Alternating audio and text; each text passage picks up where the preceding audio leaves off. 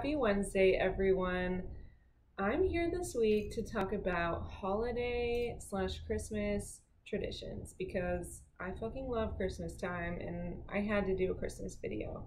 So, something that's really important to me is Christmas traditions. And my parents were actually great at having Christmas traditions that we did like literally every year.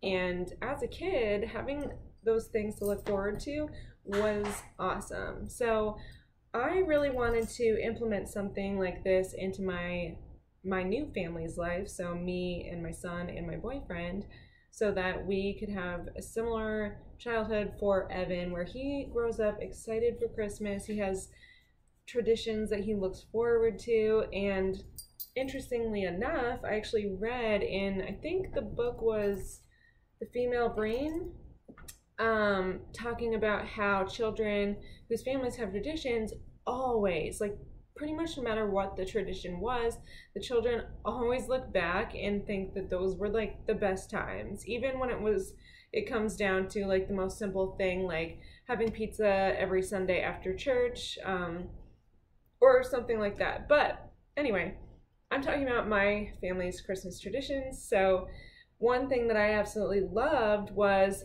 every year, the day after Thanksgiving, we would get our Christmas tree. So for some people that might seem early, but I loved it because not only did we have Thanksgiving to look forward to, but the fun didn't end. And I would head to the Christmas tree farm with my family and we would chop down a Christmas tree together and then spend the rest of the day just decorating. And we have this special family drink. I have no idea like who in my family came up with this recipe. I don't know if it's been there for years or not, but ever since I was a little kid, and when I was a little kid, I didn't actually drink this drink because it's alcoholic, but I always remember my parents drinking it, and then when I was old enough to drink it, it was just the best, and it is the best holiday drink. So I'm going to explain how to make that at the end of this video, so stay tuned for that. But anyway, so we would have just this every Friday, the day after Thanksgiving. That was one of our traditions that I always looked forward to. So for me and my smaller family now with Evan, we have a couple traditions that I'm really hoping to keep and implement. So one of them is, we're in Pennsylvania, and near Philly there is this place called Longwood Gardens, which is this massive, like, I don't know how big it is, but like, if I had to guess, like 20 acres? I have no idea. But basically a lot of land, and it's just this like beautiful garden. And every year for Christmas, they decorate with lights everywhere. And it probably takes like an hour and a half to walk through. But you go at night and you just get to see all the pretty lights and the flowers, like the Christmas flowers. And they have trees decorated and all different like themes because they have some older buildings. So it's like, you know, themes from like the early 1900s in terms of Christmas ornaments. So it's just beautiful. And over the years since I've moved to Philly, I've made it a tradition with my friends to go see the lights. We'll grab like hot chocolate and drinks afterwards. And it's just been this really awesome thing. But now that I have a son, I would like to start this new tradition with him. We don't have a specific day that we go, but every year we go to Longwood Gardens. So I'm really excited to do that with him. And this will be the first year that he comes with us. And it's just really cool to have traditions like that because I always look forward to it, and I know that a little kid going to see all the Christmas lights is going to be stoked too. So even though Evan's probably a little too young to remember right now, I know he will eventually. So that's one thing that I love doing. And another thing that I'm really looking forward to is, this might sound a little like too simple maybe, but I love the movie Elf, right? So I'm sure you know what I'm talking about. It's Will Ferrell. He's dressed up as an elf. He thinks he's an elf. He's not. And it's the best Christmas movie. So I want to add this to my Christmas tradition with my son, and on top of decorating our tree on the day after Thanksgiving, I want to start watching Elf every Friday after Thanksgiving, because I just think that that movie's awesome and it's a good way to kick off the Christmas celebration season. So that's another thing that we're doing. And then another thing that I love doing is watching the movie White Christmas. It's a really old movie. I think they made it in like the 50s, and it has Bing Crosby and Rosemary Clooney, and it is just a funny, old school, kind of like musical, I guess. And it's just awesome. It's a great Christmas movie, and I always look forward to watching that with my family. And normally, even nowadays, I try to watch it with my family for Christmas, but if not, I still watch White Christmas every year because it's the best.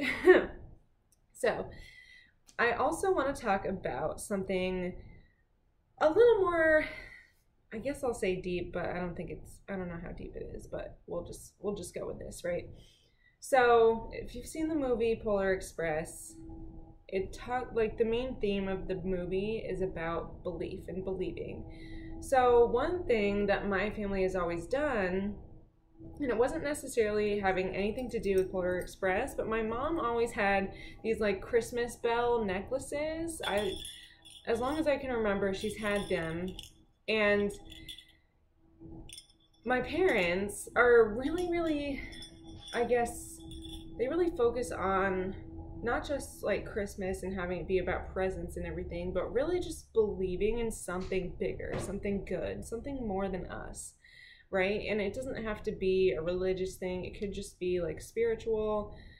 It doesn't matter what it is, but just believing in really just being good in the spirit of Christmas. That's what I think it is. It doesn't necessarily mean believing specifically in God or Jesus, but maybe just believing the spirit of Christmas, which is just, to me, means just like having a good heart, everyone having a good heart and giving to each other, and just enjoying each other's company. So my family has always worn these bells around Christmas time. We'll just like start decorating and we all throw on our bells and just wear them as we do the whole Christmas stuff. And so a couple years ago, my dad actually we used to have like really cheap ones that were just like different like colored ribbons, and they were pretty crappy, but my dad finally a couple years ago bought each of us like a special bell, and this is the one that I'm wearing now. And he told me that he spent quite a bit of time finding the right sound, so I'm gonna ring it so that you can hear. Actually does sound nice. But since the movie Polar Express came out, I feel like it really just like solidified our family wearing these bells and really like why we wear them, because it is about the something good. It's about something more.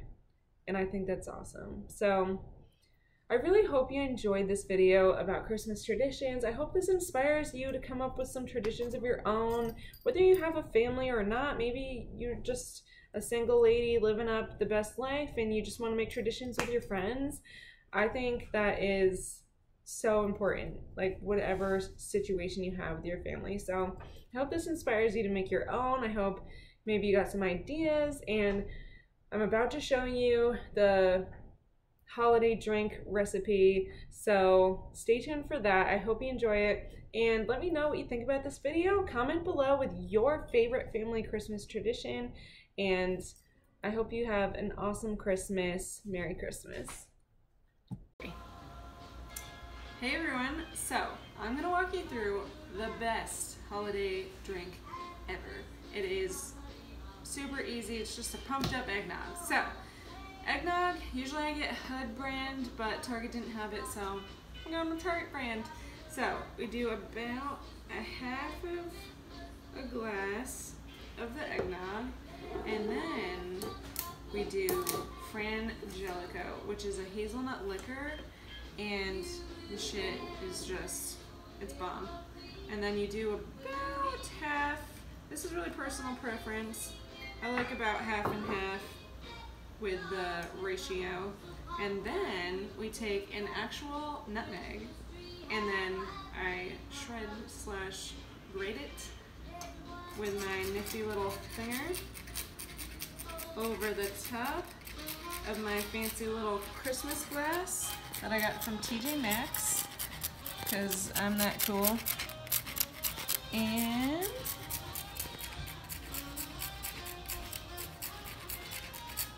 think we're good. Cheers.